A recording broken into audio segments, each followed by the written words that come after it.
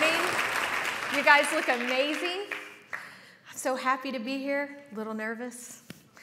But about 15 years ago, a lady in our church came and she asked me if she could start ladies' Bible study at our church. She had gone through a very dark time in her life, and she reached out and needed Bible study, and we were not offering a ladies' Bible study at that time, and she found it at another church, not even an apostolic church. And it was a blessing to her, and so she wanted to start that at our church. And to be honest, I wasn't very excited about it. It just seemed like one more thing I was going to need to attend every week, and I really wasn't looking for more things to attend every week. But I went along because, honestly, how can the pastor's wife not be on board with Bible study? It kind of sends a bad message, right? That's what I thought too. So I went along with it, and we had Bible study for probably around 3 years, and then she and her family moved out of state, and we stopped having it. So I realize that at this point you are probably wondering if I am the right person to be speaking to you about the Word of God, right? I understand your fears. So how am I the one up here speaking about the Word of God? Well, a few years after she moved away, I really felt led to start Ladies Bible Study again, which was weird because I really wasn't that into it when we had it, and I had never led a Bible study before. And so that really sounds like a recipe for success, right? That's what I thought as well. So as nervous and apprehensive as I was, I started Ladies Bible Study, and something strange happened. It was like something caught fire inside of me. I started to get excited about it. It didn't happen overnight, but with every passing week of Bible study, I became more passionate about the Word of God. I loved doing my homework every week and preparing for Bible study. I couldn't wait to get there to discuss what we had learned every week. The verses that I read, truths I had heard preached my entire life, they all started to come to life for me in a completely different way. Everything started to make sense in the Bible. The big picture of the Bible started becoming very clear to me. I truly felt like when I read the Bible, I was understanding it. Pretty soon, I couldn't get enough. I wanted to talk about the Word of God all the time. In fact, I'm kind of still like that. So if you want to talk about the Bible, especially biblical history, I'm your girl. Come hit me up later. We will have a conversation, a long one probably, because once I start talking about it, it goes a while. So through Ladies Bible Study, I fell in love with the Word of God.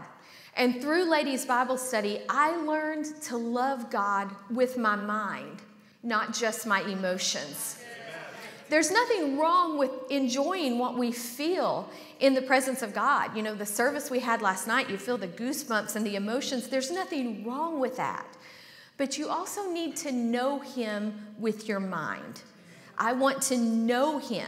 Have you ever stopped to think what the scripture means when it says that we need to love Him with all of our heart and soul and what? Our mind. How do we love Him with our mind? I believe that that is what we do when we study His Word. We are loving Him with our mind. You were created to know Him through His Word. That's why He gave it to us. It wasn't like I had never read the Bible before. I basically grew up on a church pew. I knew I needed to read my Bible, but it had never clicked that I needed a personal relationship with the Word of God for myself. I had never taken the time to dig deeper into the Word of God. I had never studied His Word. There's a huge difference in reading and studying, and I had never studied. The real treasures of His Word are buried just a little bit deeper than what you're going to find when you just read a verse or two every night before you drift off to sleep. The treasures are just a little bit deeper. Leading Ladies Bible Study every week at our church has become one of the greatest joys of my life. I love studying the Word of God with our ladies. I love it. There is just something special about coming together with a group of people that all love the Word of God and love studying the Word of God together. They aren't there because they have to be. They aren't there because they feel obligated to be. They are just there because they love the Word of God and they want to learn more about Him. So now we are about 9.5 years later, and we are still having ladies' Bible study every week, and it's amazing, and we love it. We love it. We can't get enough of it. Some of these ladies that I'm in Bible study with have been with me since the very beginning, almost 10 years of studying the Word of God together. So how did we get started? Well, I started with a handful of ladies on a Tuesday morning. You don't need a huge group to get started. You just need some people who want to learn about the Word of God. Somebody needs to lead the group who's passionate about Bible study, because rest assured, one week you're going to have 15 people there, and the next week you're going to have 3. And so you need someone who's passionate about it. It did not deter me when we had 3 people the next week, because I loved the Word of God and I would study it with whoever showed up. It didn't matter to me. I'm like, 2, 3, 10 of you, I don't care. We're just going to study the Word of God together. And oftentimes it's the leader's passion for Bible study that is the driving force that keeps people coming back. Then we added a Tuesday night study for the ladies who couldn't come during the day. And right now, about 9.5 years later, we average about 35 to 40 ladies every week in Bible study. Sometimes, usually at the beginning of the year, we have more. Sometimes we have up to 50 every Tuesday studying the Word of God together. But we average probably 35 to 40. And I don't say that to brag, but just hopefully to encourage someone that when you start this, if you stick with it, this is what can happen, because I promise you, there are people in your church right now that are hungry for more of the Word of God. A lot of times when I talk about this, people are like, well, there's nobody in my church who would be interested in that. I promise you, there is. There are people who are hungry to be involved in a small group Bible study. It's Bible study, it's like one of those big jets taking off. It takes a little while to get it off the ground, but once it gets airborne, it's a beautiful thing. Once Bible study takes off, it's a beautiful thing, and it is a blessing to a church. For the last 2 summers, I've done a Sunday evening study that was open to men and women, and we averaged around 60 people in our Sunday evening study. Well, doing the Sunday evening study ignited a passion in our men, and they were like, well, why aren't we having small group Bible study? Why is it just the ladies that get this? We want it too. So a man in our church heads up a men's Bible study now, and they meet on Thursday evening, and they have around 15 to 20 every Thursday evening that meet for men's Bible study. Small groups are great, but in my opinion, a Bible study small group is the absolute best small group you can have. I've got no problem with other kinds of small groups. You know, our young men have a basketball group, and we've all done small groups, all kinds of small groups in most of our churches, and there's nothing wrong with that. But there is nothing that will change your church like small group Bible studies. That will turn your church upside down. At our church, being part of a small group Bible study is becoming a part of our culture. When people come into the church, we just automatically, when a couple comes in or a single lady comes in, one of the first things I say is, how would you like to be involved in a Bible study? We have this great group of ladies. You will love it. And then I find some of our ladies, and I'm like, hey, this is Kristen. Come here. She's in our Bible study too. And the thing is, we all love it. So I introduce them to someone else, and they're like, oh, come to Bible study. You will love it. It's amazing. And we have this amazing group of ladies, and it's easy. It's easy to get people because they see our passion about it. And people oftentimes, when I'm talking to them, they'll say, you're so passionate about the Word of God. And I'm like, I am, because it has changed my life. It has changed my life. Bible study changes lives. That is why we push it at our church. One thing, Bible study connects people on a deeper level. That's right. When you open the Word of God and you study the Word of God together, it connects you on a deeper level. And the second thing is it changes lives. Bible study changes lives. Becoming a student of His Word will change your life. Knowing who He is through His Word, learning His character and His nature, knowing Him with our mind and not just our emotions, it will change you from the inside out. And that's exactly what happened to me. It started changing me. In some ways, it had an immediate impact, just as you would expect. It convicted me in areas where I for sure needed it. It grew me in areas where I needed to grow. It made my worship deeper. It drew me closer to Him. But what I didn't realize when I started really committing to studying His Word is that it was changing some things deeper in me, and I wouldn't realize it for a little while. You see, most of my adult life, I had struggled with fear. And if you've ever struggled with the mental assault of the enemy, it is truly like 2 steps forward and 1 step back. 2 steps forward and 1 step back. If you've ever been in that place, you know exactly what I'm talking about. It's almost never the type of thing where you pray one prayer and you're just instantly delivered. It seems like it's a constant battle. And about 4 years ago, my husband asked me to do one of the sessions at World Missions University. A little plug for World Missions there. Come to World Missions University. But he asked me to speak on the topic of the Word of God, which obviously is one of my favorite subjects to talk about. And I was getting my session ready for WMU, and I was going to mention my struggle with fear and how the Word of God gives you power over the enemy.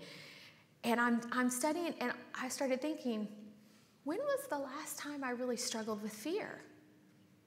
And I honestly could not remember. Because when you struggle with fear, depression, those types of things, it's not always every day that you feel it. You know, you'll have a good couple days a week, and then all of a sudden you'll kind of feel that. Well, it just dawned on me, I had not struggled with fear in a really long time.